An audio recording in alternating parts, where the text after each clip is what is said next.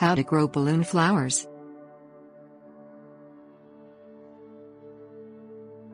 Platycodon or balloon flowers get their name from the balloon-like shape of the blossom before it opens in late summer and early fall.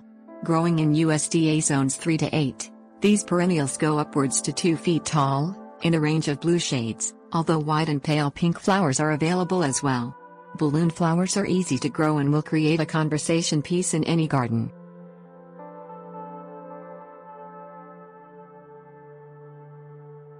Things you will need: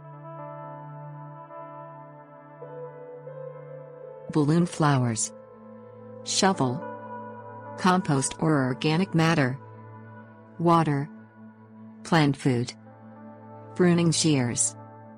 Select a site in the flower garden for the balloon flowers. They grow in either full sunlight or dappled sunlight with well-drained soil. Balloon flowers need room to grow. A mature plant is 2 feet tall by 2 feet wide.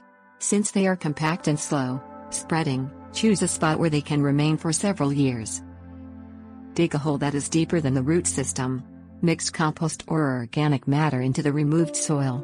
Place a little of this mixture to the bottom of the hole and put the plant in. Add the remaining soil around the plant and carefully tamp it down to remove air pockets. Water thoroughly to settle the soil. Water the balloon flowers daily for 2 weeks, until the flower is established in the garden and new growth appears.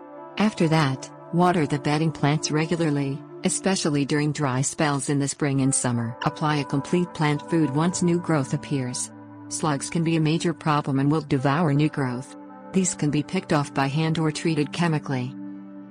Cut spent flower stems back to the ground and cut the entire plant to the ground after the blooming season in mid-fall. Due to their late blooming habits, it's a good idea to mark the location of the flower in the garden. That way, they won't be mistaken for a weed the next year and accidentally pulled out of the garden.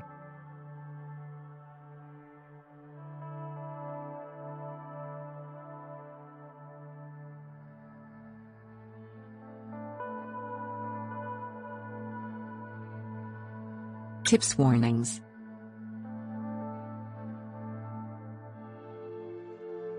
Balloon flowers can be cut for a vase,